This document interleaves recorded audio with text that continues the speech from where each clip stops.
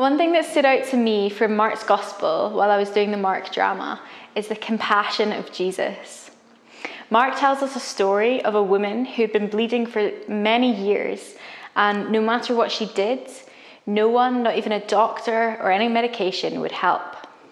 And what we see is that Jesus tells her that it wasn't just by magic touching his cloak that healed her, but it was her faith in him, in who he was.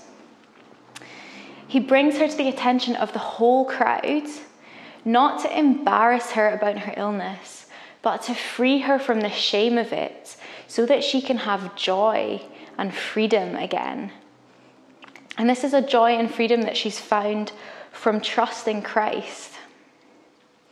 She came to him in weakness and in brokenness, and Jesus met her with compassion. And the Mark drama and Mark's Gospel reminded me that I can come to Jesus, as can you, in weakness and brokenness, and he meets us with love and compassion. And that is the only thing that can bring us peace, real peace here. A large crowd followed and pressed around him, and a woman was there who'd been subject to bleeding for 12 years. She had suffered a great deal under many doctors and had spent all she had, yet instead of getting better, she grew worse.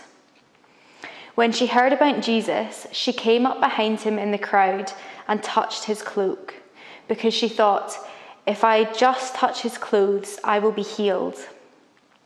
Immediately, her bleeding stopped, and she felt in her body that she was freed from her suffering. At once, Jesus realized that power had gone out from him. He turned around in the crowd and asked, "Who touched my clothes?" "You see all the people crowding against you," his disciples answered, "and yet you can ask, 'Who touched me?'"